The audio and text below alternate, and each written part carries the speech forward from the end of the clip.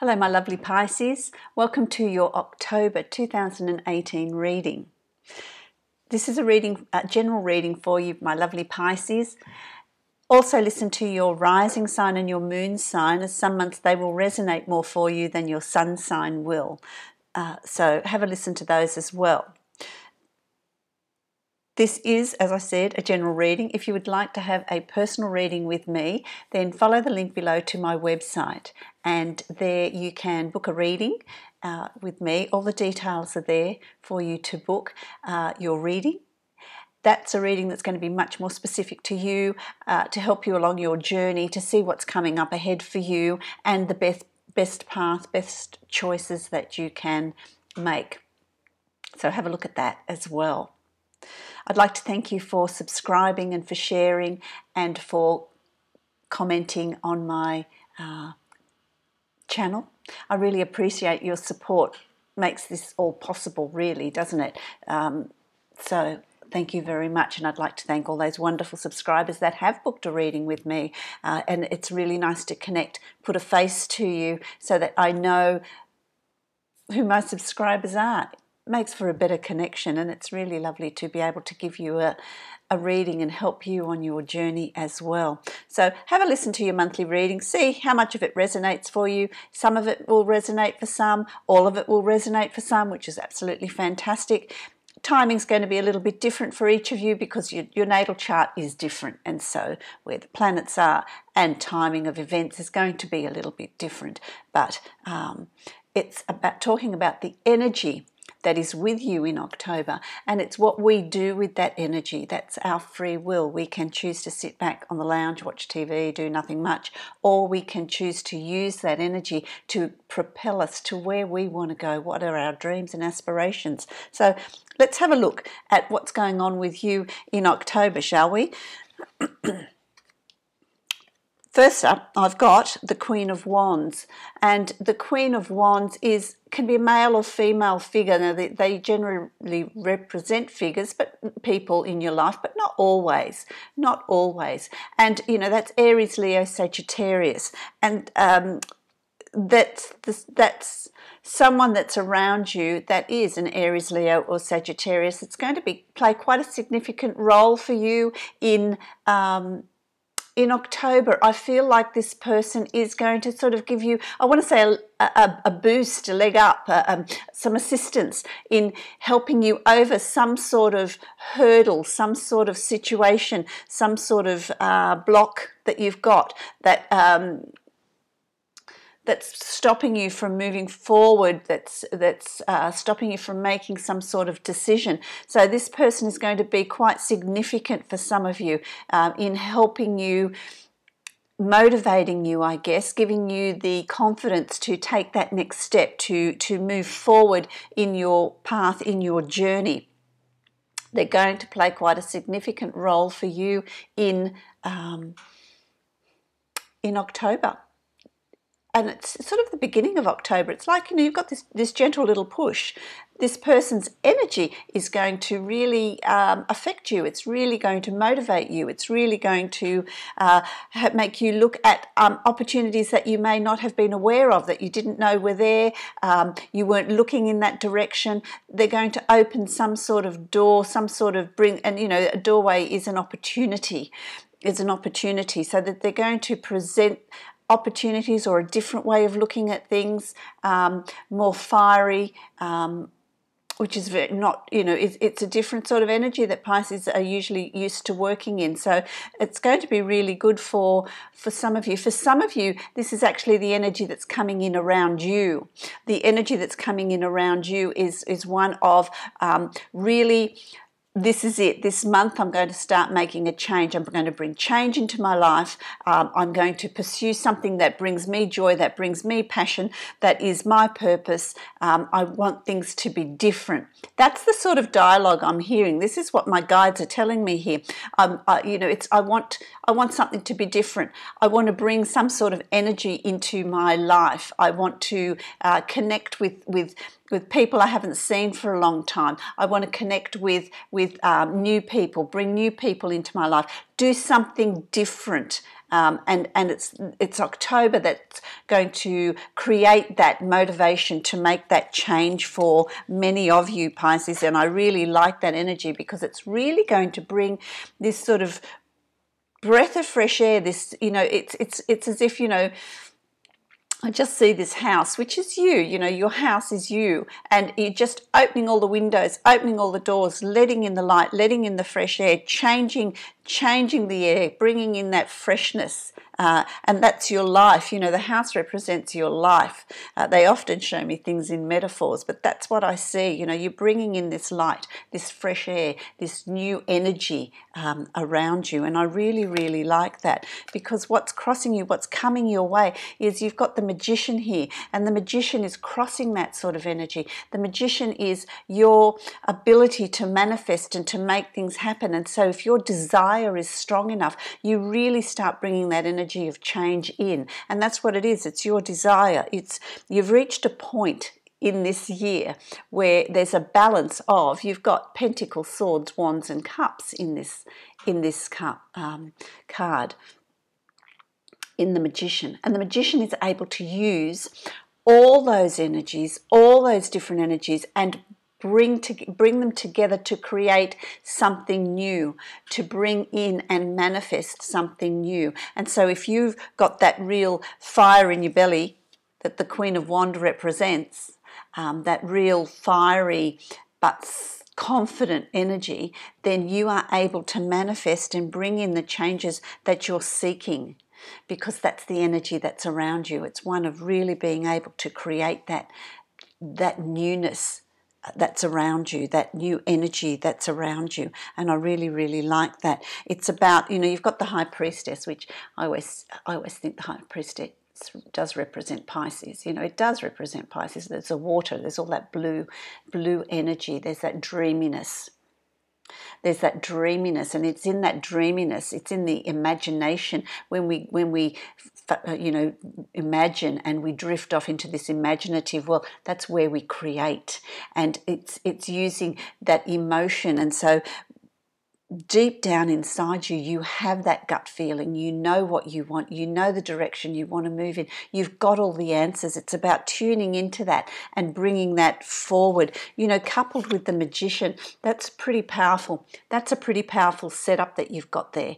It's the Magician can manifest it in the material world, and the High Priestess has that intuition, has that sixth sense, has that ability to know what direction to go in, what's needed, what change is needing to be brought in, and it's coming from deep down. And so I want to say to a lot of you, what is it that you wanted to do when you were a child? What was it, when you sort of drift off and imagine, what was it that you wanted to bring into your life? That's all being stirred. You're having a reconnection with the past, with what's gone on, and you're able to manifest that, revisit that, and bring it forward, make it part of your everyday, because you have the desire. These cards are absolutely fantastic. The Queen of Wands represents your desire, your passion, your life's purpose. The Magician is going to allow you to absolutely create that and to bring that in. And the High Priestess is in touch with the spirituality, in touch with the other world, in touch with your gut feeling, in touch with what you want to create. They're creation cards. They're creation cards, and the Queen of Wands gives you that passion to create it, the ability to create it, to bring it into the third dimension, to bring it into reality. I really, really like that. I really like that, which is a real change to what's gone on in your past. What's gone on in your past. You've got the Seven of Swords here, and the Seven of Swords is, you have been deceived, you have been betrayed, you have been hurt, you have been disappointed by someone or others, putting your faith in others, relying on others. You have been hurt by that. But that's what we're here for. We're here to make that connection. We're here to make a connection with other people. We're not here to go solo. we're here to connect with people, and you have been hurt, but it's about picking yourself up, dusting yourself off, and moving on, and putting your faith again in, choosing wisely in the people you have around you. But there has been some sort of disappointment. Something's been taken from you, and that's not necessarily materialistic, but just a part of you that's been taken, that's gone missing, and you're going to rediscover that. You're going to rediscover that, and you're going to become whole again in October. So there's that energy there of really becoming your own person and becoming whole and moving forward. I really, really like that.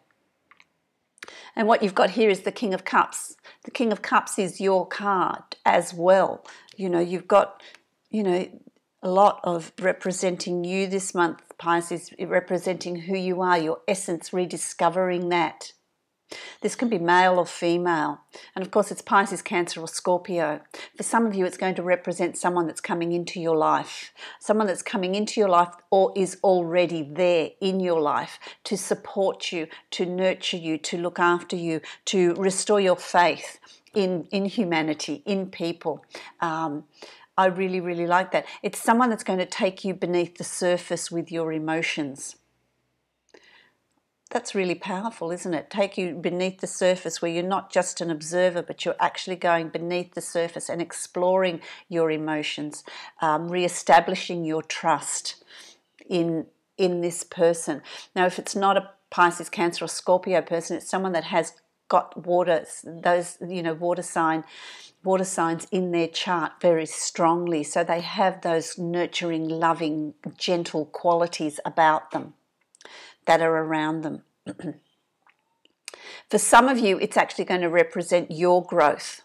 You're getting back in touch with your emotions. You're getting back in touch with your trust and opening up. The walls are coming down. Really, really nurturing, looking after, loving, and giving of yourself to others is what that's going to represent for many of you. It's really about self-development. I think October so far is about self-development for you, and really it's about you. It's about what do you want, laying the foundations in October to move forward into 2019.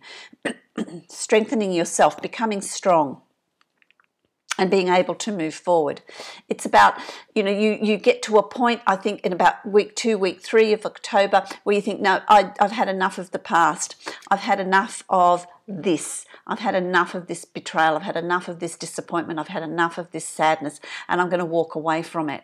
I'm going to walk away from it. You come to a realization that instead of wallowing in what's gone on, you're moving away from it. You're moving forward. You're moving forward into your future, into a brighter future, brighter horizon, brighter new world that you are creating, that you are manifesting, that you're bringing in, because you can define what it is you want. And you walk away with that with courage, because you're ready to walk away from that and walk away with courage and move to do bigger and better things, leaving behind all that baggage, leaving behind what no longer serves you, leaving behind those that no longer serve you. So I really, really, really like that. You're going to come to that realization in mid-month, week 2, week 3 of October. Some of you will come to it earlier. Maybe some of you have already come to that sort of decision that, I'm no longer going to do that, to reflect on the past, to live in the past. I'm moving forward to brighter things, to brighter things, and what that is going to bring about is the Two of Pentacles, and the Two of Pentacles is balancing. You're going to, I feel like your social life is actually going to take off, and I feel like this represents your happiness. This represents your future. This represents balancing your social life. You're going to get invited to a lot of things. Say yes to everything, and off you go. You're going to be balancing your work and your social life, where your social life is sort of going to take over more in October. It's you're going to be invited out. You're going to and say yes to everything, because it's just, you're going to manage it, and it's going to bring you a lot of joy, abundance. For some of you, I feel like you're balancing two men, two women, whatever, two people that you are connected with on a love connection, and it's, you know, you're going to be very popular. You're going to be very attractive to the opposite sex or the same sex, whatever it is for you. But you're going to be very, very popular. You're going to be asked out. You're going to be, your company's going to be sought. You're going to be balancing these two situations. And for some of you, you're balancing work and your social life, because you made this decision to leave the past behind you. Leave the past behind you. And maybe this is part of what you're wanting to manifest. This is part of what you're wanting to create. This is part of, you know, I'm going to start living and I'm going to have a really good time. For some of you, I feel like it's work. There's two jobs, two situations that you're balancing, two situations that you are looking at and balancing out which one suits me better. I feel like it's work for a lot of you. Some of you are going to be deciding where to go on holidays between two places as well. So there's a situation there where you're balancing your life, balancing what situations are coming into your life, which I really like. I think that's really good. You've got the Ten of Wands here as well, and it's, again, walking away from the past, but taking with you what you've learned, taking with you your passion, your skills, you're taking, you know, the Ten of Wands is a passage out of difficulty. It's the end of the suit, and you know, you've gone through that whole suit of, you know, all the difficulties, all the battles, all the hurdles, and now it's time for you to move on to the next phase in your life, move on to the next thing, which I really like. Moving forward, moving on. The Knight of Cups is, you know, there is going to be communication over wires. There is going to be communication with you. There is going to be, I really want to have more friends around me, increase my social circles. I want love. I want to meet that special person. I want to move on with that. And it's your decision. It's your choice. You're taking the action to move forward with that. You're doing that. You're taking the action to move forward with that. And I like that, because there's going to be choices, there's going to be decisions for you, and it could be this, you know, this decision, you know, you've got two, and that's always a choice. They're choices and decisions. And, you know, you're going to think, oh, well, do I need to decide? There's no decision you need to make in a hurry. There's no decision that you need to make until you're ready. When the time is right, you will know what choice and what decision you're needing to make. That will be uncovered for you. You will know, because you'll follow your instinct, you'll follow your gut, you'll know what decision to make. If you don't know what decision to make, don't make any. Just wait till you know what choices and decisions you want to make about the move, about the change in job, about which job do you want to take, about a relationship, about whatever it is for you. If you're having a hard time making that decision, don't make it until you know it's going to just come to you. It's going to just come to you. So follow your gut. Always follow your gut. Always follow your instinct, because that will unfold for you. That sounds pretty exciting, my lovely Pisces. So there's going to be a lot of fun and a lot of creating and a lot of changes coming in for you in October. I'm just going to take a card out of the Angels of Abundance for you and see. Oh, there we go. Let's see what it says. Have courage to ask for, accept help. And that's, you know, connecting with people, connecting with friends, connecting with those that are around you. Asking for help is a sign of strength, and is accepting it as it is offered to you. Very often when you ask the source, God, the universe, for help, prayers are answered through other people. Be sure to accept this assistance as well as give it to others as you are guided. And that's very much what October is for you. It's about connections. It's about people. It's about making that connection with others and increasing your social circle, asking for assistance when you need it. And certainly Pisces are always very quick at giving it out as well. So that's absolutely fantastic. I hope you have an absolutely wonderful October, and I will see you in November. Enjoy your journey through October, and I wish you many, many blessings.